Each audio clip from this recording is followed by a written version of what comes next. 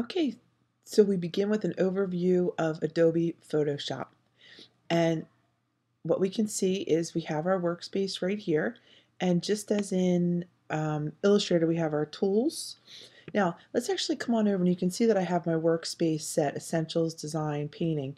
So what I want to do is I just want to reset my Essentials workspace and just keep it in Essentials. Now what I have here is I have my tool, I have my menu, and I can see some other windows that I have, right? Can, I can turn them on and off to see what you have here.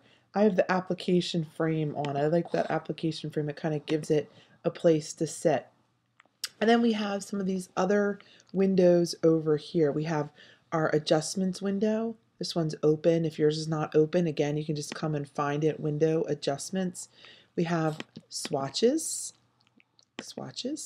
We have styles, and much more. Now, the important, very important, probably the most important ones that you'll use will be your layers. Layers are really big in Photoshop.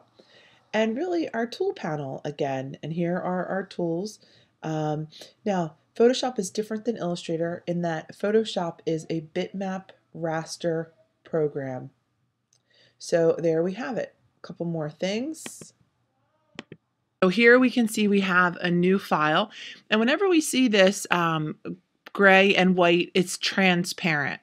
Okay, so that's just the transparent background. So let me create a new file, file new, and see what I can do here is I can change this. I could change this to having a white background. Now, what's great about Photoshop is we can save things with a transparency. Now, if we ever save it as a JPEG, JPEGs always have white areas around them, even if you have it transparent in Photoshop. But you can save your file as a PNG or a GIF file, and they preserve transparency. Now, let's take a look at this new window and see what we have here. And we can see that there are presets, so we could come in and say, oh, we want to work for the web, for film and video, mobile devices. So there's all kinds of stuff in here, and I think that this is an area we're going to see continue to change, especially as more designs being done for smartphones and e-tablets. All right, so we can work in a couple different formats here, and definitely we're always thinking about pixels, but we can work in pixels, inches, centimeters, millimeters, points, picas. Picas has to do that's a measurement for type. And we can even do columns. Now, mostly, though, you'll find yourself working in inches and pixels. So I could come right here and say, oh, okay, this document at 8 by 10 at 300 ppi, at 300 pixels per inch, will be 2400 pixels by 3000 pixels. Now, let's see when I lower this, and I could do that too. Now, this will just be very big. Actually, let's keep it at 300. 300 is what we would use when we were working with print. Okay, now, but let's say that you go, you set your window for 300 ppi, and then you go and you take a photograph from the web that's 72 ppi. Well, it's going to be really small. Okay, so, and as you work in Photoshop, you'll start to get used to this whole pixel kind of thing. But if we were going to create a new file, and we wanted to put it up, we wanted to print it 300 ppi, pixels per inch is really what we're going to work at. Now you can see that this is big. Even just creating this file, it's 20.6 megabytes. Now if we were to lower this, and let's take a look, if I was to say 72, oh, it still is big, but it would be smaller.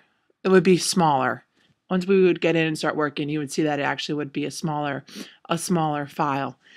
Now we can even get into more advanced, and we don't really want to worry so much about this. This has to do with our color profile when we're printing. Let's talk a little bit about color mode too. RGB is the color as it appears on our screen.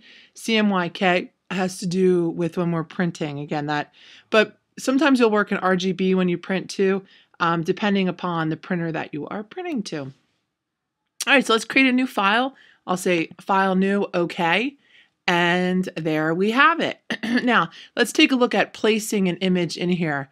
So I could come to File, and I have a couple of photographs on my desktop, File, Place, and I'm going to come to my desktop, and I am going to find this image. And I can't remember what my image is. Hopefully this one is the one I want.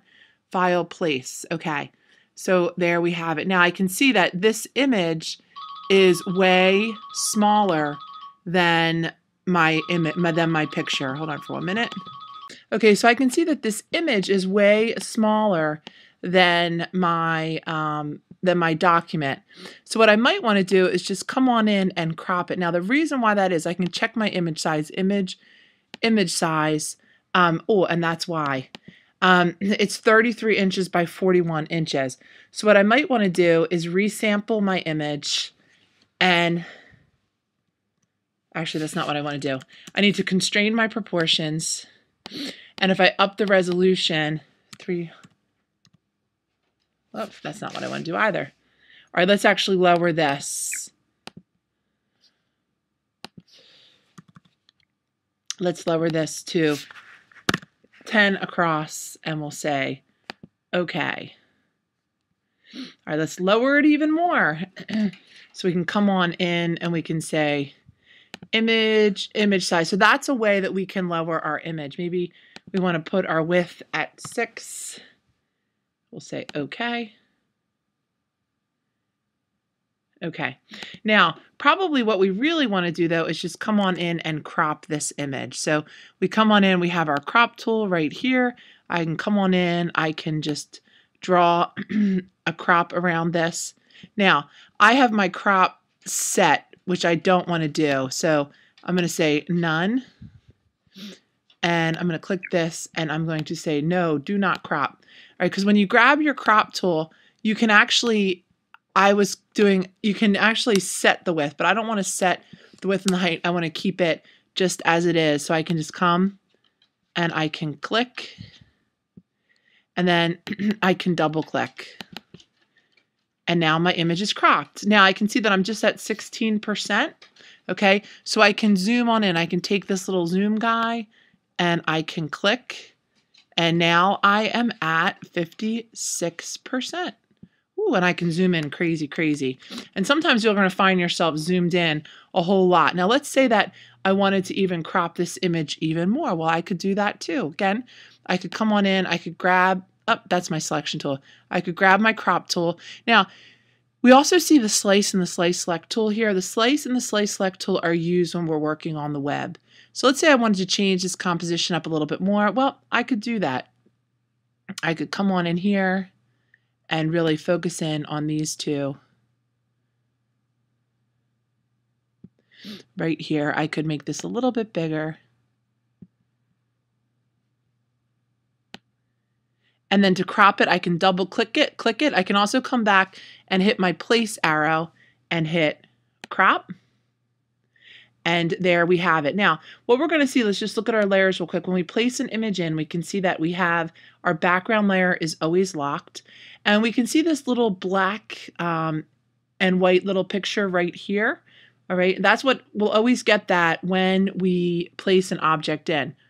Now that is actually a smart object, and if we wanted to work with the color of this image, you'll see if I come on up and I say, oh, image adjustments, this is all, I can't do any of these, and this is to work with the color.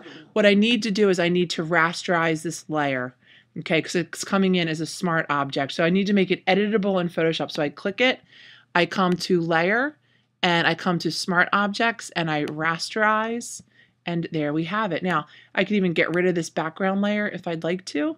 And voila, there we have our image. Now I could come on in, image adjustments. I could say black and white. And I'll just hit OK. Beautiful. All done. Thanks for listening. A little intro to Photoshop, getting familiarized with some of these different features.